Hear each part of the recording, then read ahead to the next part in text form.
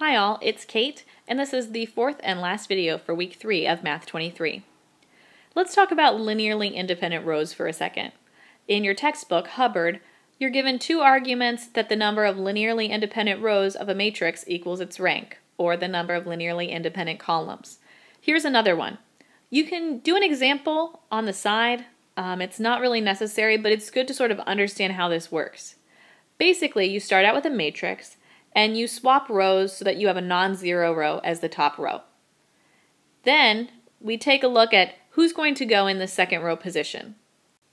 Let's choose a row that is linearly independent of the top row. Since we only care about one row, we're just looking for something that's not a scalar multiple of that top row. That's going to go in the second row position. Then things start getting tricky.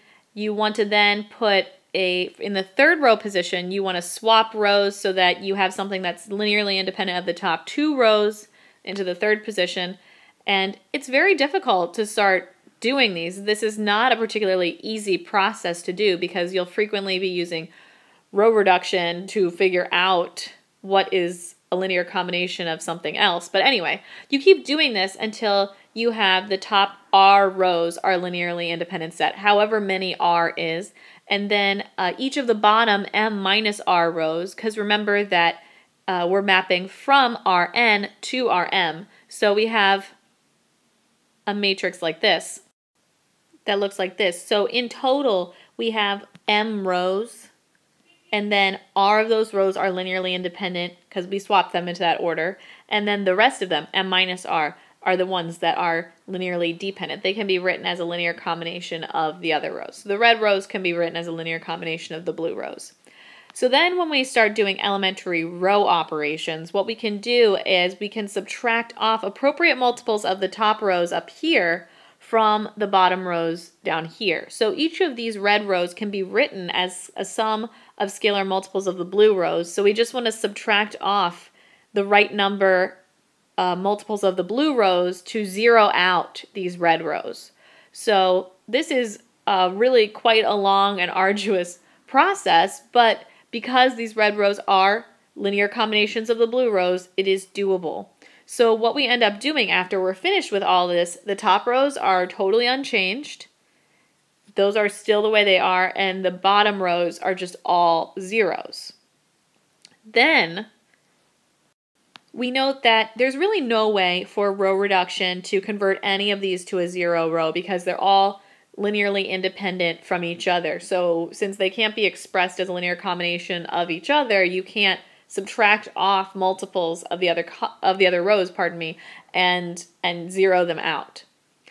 So interestingly enough, in echelon form, this matrix, which is now we have all the red rows have turned to zeros and we're left with the blue rows.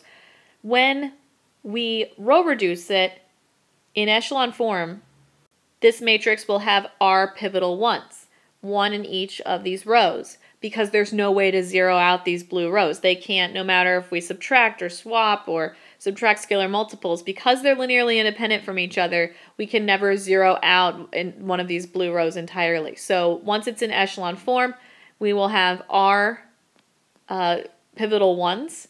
And so we note that R is both the number of linearly independent columns, because that's where the pivotal ones show up, and it's the number of linearly independent rows, because there's one of them in each of these rows.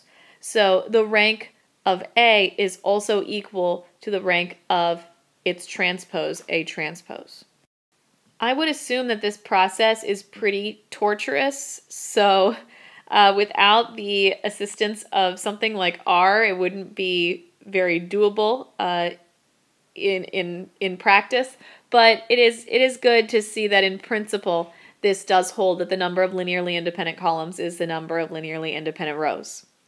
Moving on.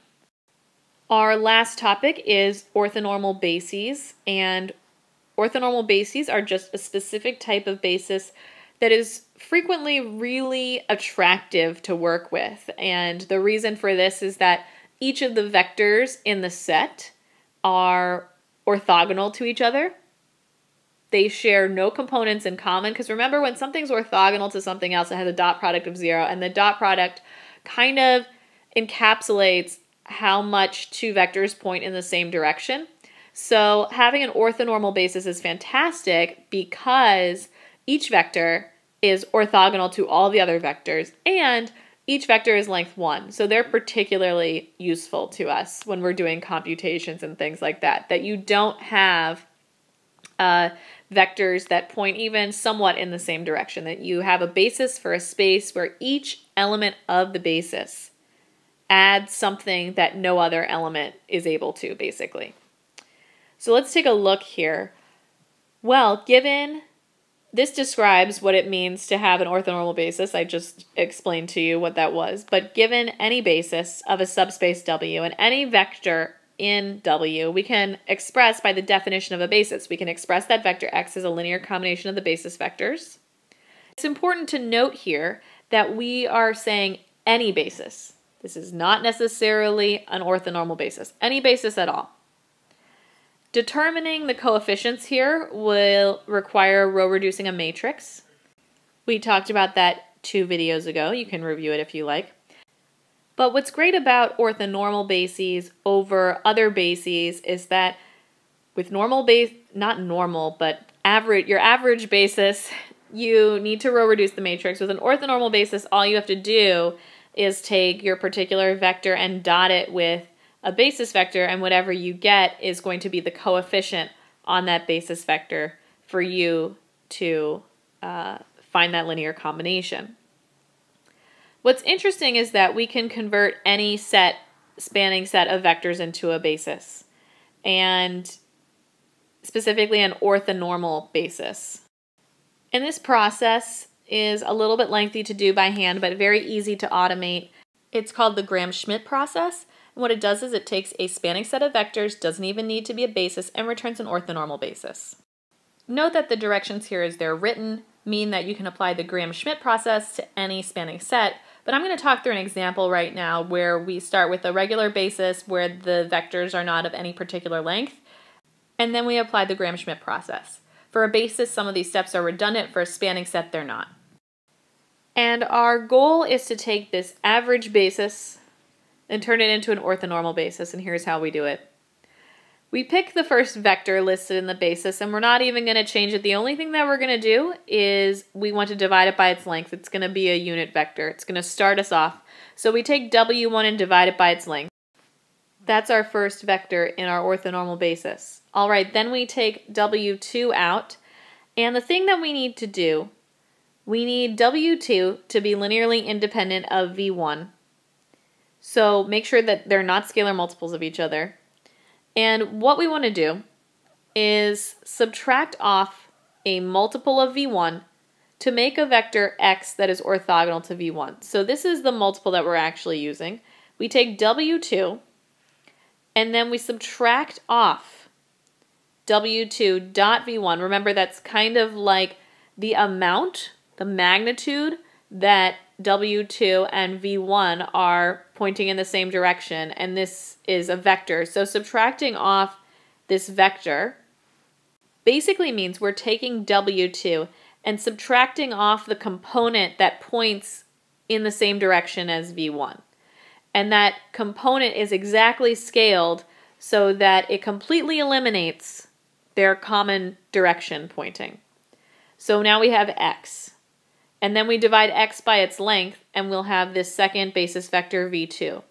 We started with W2. We eliminated the part of W2 that even remotely pointed in the same direction as V1, and then we divided by length to get the second basis vector. This is mentioned a bit in the dot product outline, so you might want to take a look at that. We keep doing the same thing. Note that we choose W3. We make sure that it's linearly independent of V1 and V2. We subtract off, this is the vector that is sort of the component that W3 is pointing in the same direction as V1, and this is the vector that is the component of W3 that is pointing in the same direction as V2. And so once we subtract off both of these vectors, we are now left with this modified W3 that is no longer pointing in the same direction at all as V1 or V2, and then we take that and divide it by its length. And we have a third basis vector that's length 1 that is orthogonal to both V1 and V2. And you keep going depending on how many vectors you have. But you keep going until you can't find any vector that is linearly independent of your basis vectors. We'll talk about this more in class. I know we'll be working on it with some of the sample problems. So really, once you get into the process of Gram-Schmidt, it makes a lot more sense. But what you're doing is making sure that the vectors don't in any way point in similar directions, and then dividing by their length to make sure they become length 1. That's it for week 3. Enjoy your time in class, and as always, if you have any questions, please let me know.